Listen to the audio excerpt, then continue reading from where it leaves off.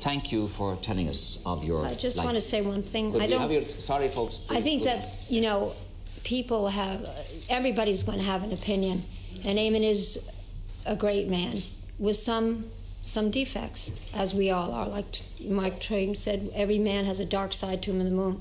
But don't forget, Eamonn harangued me and bothered me to the point where I could never have another child again. And he did say to me, you know, those adoption papers were there. And I'm not saying to end that on a bad note. I actually felt bad for him. You know, I felt sad for him that he would feel that necessary to be actually kind of almost that afraid. And I'm not saying that he was cruel. He would say he was doing that, Annie, because he didn't have faith in your capacity to look after the child. That's what he would say. And so I should never have another child. I could never have another child. I'm only telling you what he would say. And how do you know that? I just know that. You do? Okay. But I have brought that child up well. Yes, you have. Okay, that's what I'm saying. The child is I gave my heart, body, and soul.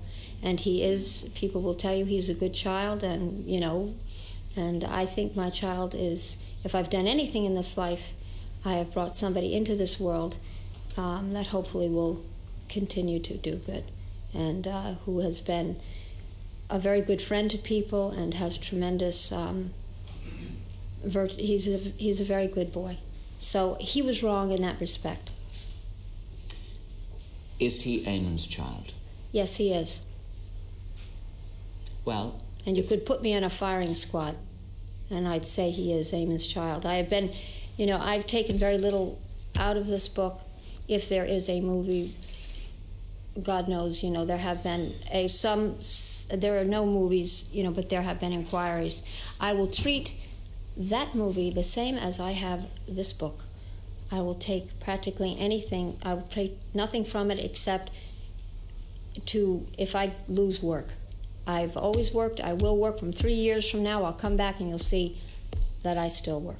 Okay. All right, that's what I have to say. Let's end with a note and say, if your son is half as good a man as his father, he won't be doing too badly.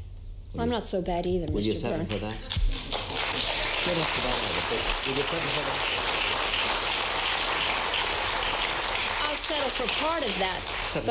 A part of that, but also I'm not so bad myself as you'd like to think. Agreed. All right. All right. Thank you for coming on. Thank you. Thank you. Goodbye.